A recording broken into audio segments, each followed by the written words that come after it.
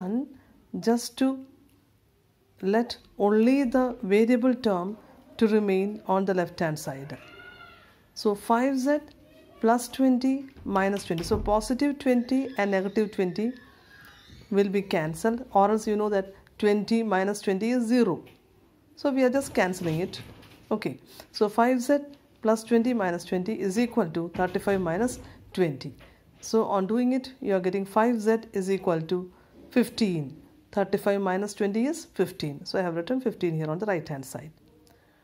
And if you are asked to solve the equation, I said, what do you have to find out? You have to find out the value of the variable only. The variable alone should remain on the left hand side. Here we have 5z. In the previous step we have 5z, which means z is multiplied by 5. So now we need to remove this 5 from the left hand side. For that, it can be transposed, that multiplication need to be transposed as division on the right hand side, or else you can do it as both the sides being divided by 5. That also can be done. So 5z divided by 5 is equal to 15 divided by 5. So z is equal to 15 by 5.